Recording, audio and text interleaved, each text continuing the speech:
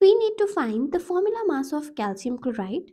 At first, we should look at the elements. The elements present here are calcium and chlorine. At first, we should write their atomic masses. Atomic mass of calcium, atomic mass of calcium is equals to 40 EMU, whereas the atomic mass of chlorine, it is equals to 35.5 AMU. Now to calculate the value of formula mass. The formula mass of calcium chloride, that is CaCl2,